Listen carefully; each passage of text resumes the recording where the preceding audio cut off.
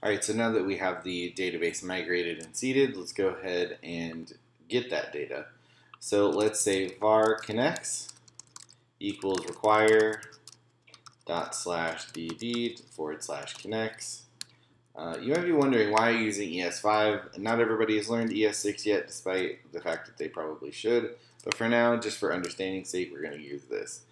So now that we've pulled Knex in, let's go ahead and just create an endpoint. Say app.get forward slash to-dos. And then we're going to put our callback with rec and res. So now in here we can say Knex. First we're going to do raw SQL. So we'll do Knex.raw select all from to-dos. And then this is one of those things that's nice about Knex. We can use promises. So .then, we put our function. This takes a parameter for the return data, which in our case is to-dos. And then we are going to res.send to-dos. And then we'll see why we're going to add something on here in a minute. But first we're going to say node server.js. Start this up. Then we're going to pull up handy dandy Postman. We're going to say localhost 8001 to-dos. Yes, I did change it to 8001. So we will do this. If something is broken, tods from relation to do to do to-dos. There we go. So let's try this again. Pull up Postman, and we got this whole huge thing.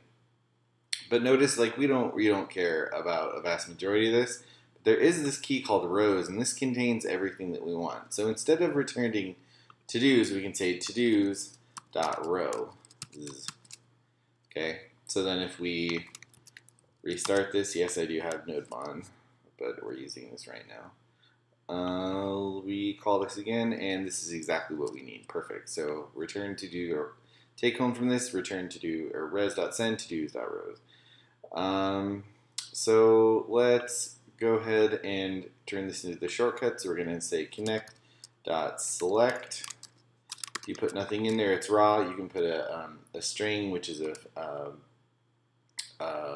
column name.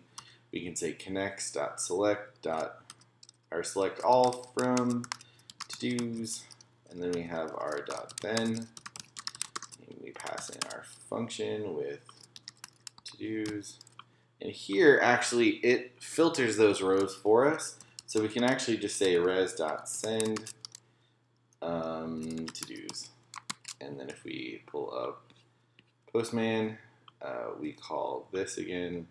It works fine. Actually, we need to restart this just to prove the point. I didn't realize that until now.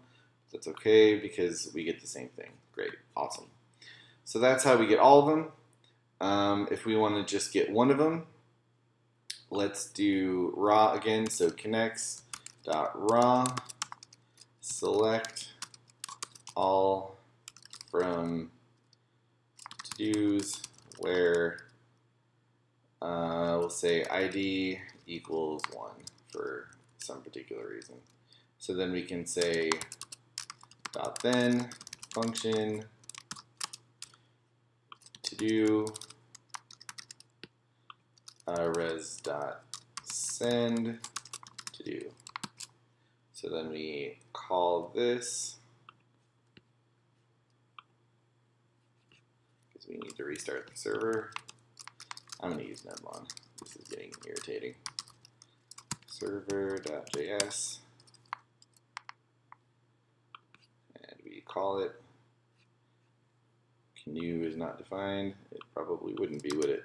So we save Knex, and then we call it again, and that's exactly what we want. But like the other raw, we are just going to send to-do.rows, and then if we call this again, we see that it just returns that easily. So we're going to do, the last thing we're going to do in this video is the shortcut. So Knex.select all from to-dos where, so it gives two parameters where the field and then the value is. So here we'll say ID equals 1, and then we'll have the then function to do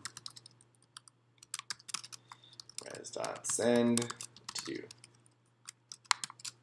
So let's see if that works. Boom, there we go. Awesome. So that's how to get an endpoint set up in Express, call for all the gets, and then in the next video we'll talk about putting information into the database. See you in the next video.